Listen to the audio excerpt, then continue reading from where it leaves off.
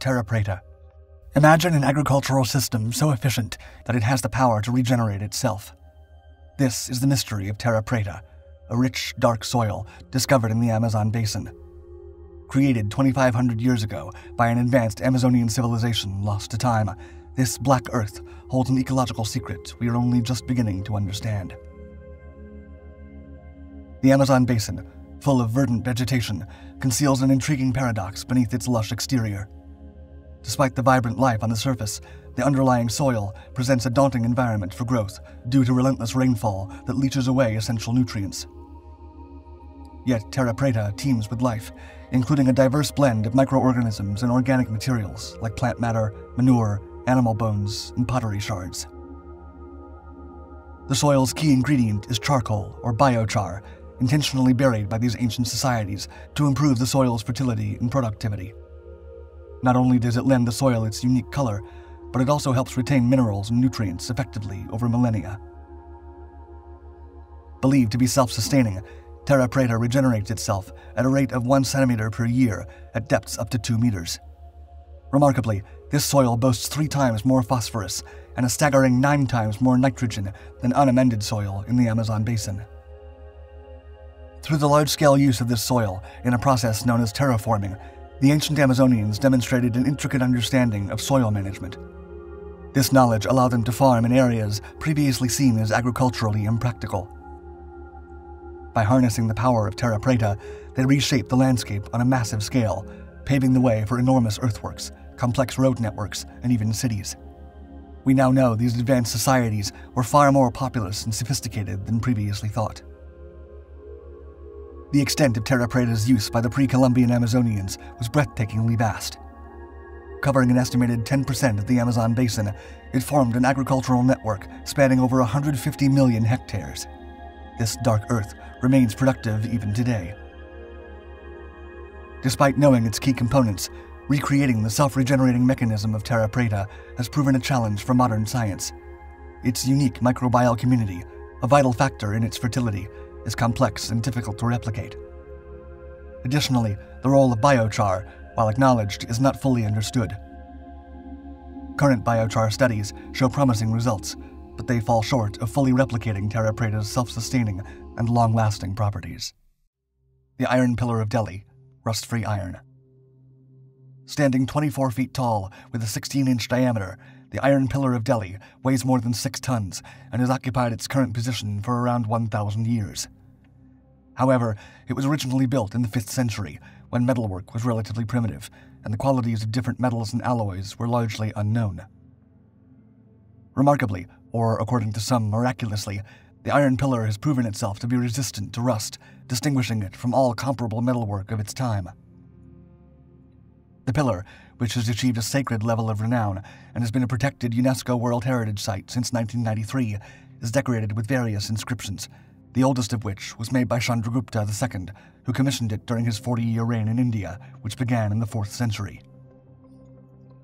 It remains unclear when or why the pillar was relocated to Delhi from its original position, and where exactly that may have been, but it's likely that the move happened sometime in the 12th or 13th centuries. Its Sanskrit inscriptions, which have been well preserved due to the pillar's rust-resistant properties, provide insight into an ancient world where others have been eroded by time. Its resistance to corrosion has drawn the attention of archaeologists and scientists from around the world, and has been called, quote, a testimony to the high level of skill achieved by the ancient Indian ironsmiths in the extraction and processing of iron. Indian scientific analysis of the pillar attributes its rust resistance to the high quality of workmanship and materials used, including a high phosphorus content in the iron, which reacts with the iron and air to form a protective layer on the surface. Other analyses claim that environmental factors have played a significant part, namely the lack of humidity. Believed to have been forge-welded from 98% wrought iron, making it exceptionally pure for the 5th century, the rust-free Iron Pillar of Delhi continues to stand strong and untouched by the ravages of time. Mayan zeolite filtration system. The Mayan civilization is known to have exceptionally advanced construction methods, but elements of this, which are often overlooked, include water transportation, storage, and filtration systems that were highly complex and far ahead of their time.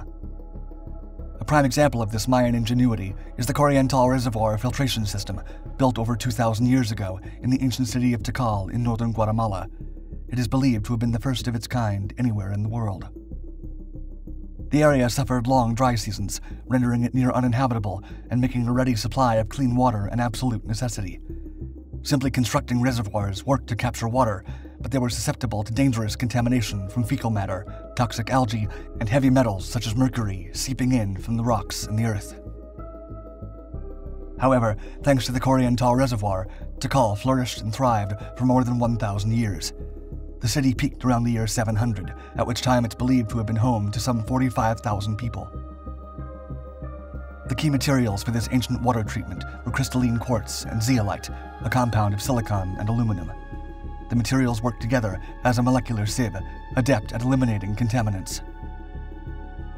Traces of zeolite have been found at Tikal, even though it is not naturally available in the immediate area, demonstrating that the Mayan people deliberately transported it to the city and incorporated it into their water supply. Historians are still trying to find out exactly how they actually applied zeolite to their water system, but it is believed that the supply of water may have been passed through a sort of fabric screen woven from reeds and enriched with zeolite sands.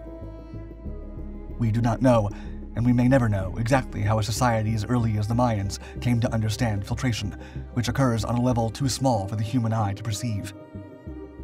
One archaeological geologist from the University of Cincinnati even said, quote, "When it comes to purifying water, the Maya were millennia ahead." To this day, zeolite is still used in the filtration of commercial bottled water, wine, and many other beverages. Flexible glass. 2,000 years ago, during the reign of Tiberius Caesar, a glassmaker was said to have made a discovery so profound it threatened the very foundation of the Roman Empire's economy. His invention? Vitrium flexibile, a flexible glass, a material so miraculous, so unusual, it defied the conventional understanding of what glass could be. Referred to in two major historical texts, Pliny the Elder's Natural History and the Satyricon, written evidence suggests that one particularly skilled glassmaker managed to create a flexible version, utilizing secret methods that had been developed, refined, and passed down over millennia. It is said that the craftsman was invited to show his work to Caesar and demonstrated his unbreakable cups by throwing them and battering them out of shape with a hammer, only for them to regain their shape moments later. According to one version of the story, after showing his work to the emperor, the glassmaker's workshop was shut down in order to prevent the depreciation and devaluation of precious metals like gold. It was feared that if such an incredibly valuable and useful new material reached the people, it might inadvertently bring the great Roman economy to its knees. According to an alternative version of the story, the glassmaker was asked if anyone else knew how to produce flexible glass. When he replied no, the glassmaker was executed on the spot, ensuring that his secret methods perished with him. The authenticity of this story is debated, but the development of modern flexible glass materials, such as fiber optics and foldable smartphone screens, has given some plausibility to the possible existence of this ancient invention. Mithridate. Humanity's quest for health and wellness has sparked remarkable innovations throughout history, even when medical knowledge was scarce. Some of these ancient remedies and elixirs have been lauded for their purported benefits, transcending generations and shaping history. Take, for instance, a period stretching from the Middle Ages to the Renaissance. Amid the rampant diseases and widespread poisonings, a mysterious remedy known as mithridate emerged. This sought-after concoction promised a cure for various ailments, making it a priceless commodity, especially for the elite of that era, who were often engaged in deadly power struggles. Mithridate was a veritable witch's brew, featuring up to 65 different ingredients, according to some sources. The primary aim of this medieval cocktail was to build resistance to the prevalent poisonings, a favored method of execution amongst the era's more ambitious ruling class. It was named after the first-century ruler Mithridates from the kingdom of Pontus, now known as modern-day Turkey. Legend has it that Mithridates' mother orchestrated the poisoning of his father, setting off a bloody struggle for the throne with his brother. Fearful of falling victim to a similar fate, his paranoia led him to the creation of Mithridate. After narrowly escaping an alleged assassination attempt, Mithridates sought refuge in the wilderness for 7 years. During this self-imposed exile, he routinely ingested non-lethal doses of natural toxins to build immunity. It was this rugged survival strategy that inspired the formulation of mithridate. Even today, several recipes for mithridate exist. They feature an eclectic mix of plants, herbs, and rare botanical elements intended to be ground and combined with honey for ingestion or blended into wine as an antidote to poison. However, the original recipe remains lost to time. These days, mithridate is considered semi-mythical, with many historical figures claiming to have benefited from its healing powers, including Oliver Cromwell, whose acne was apparently cured by it. Are you ready to unlock the secrets of the past? Subscribe now to Dark Five's brand new Ancient Mysteries channel and embark on a journey to uncover the most enigmatic and awe-inspiring mysteries of ancient times.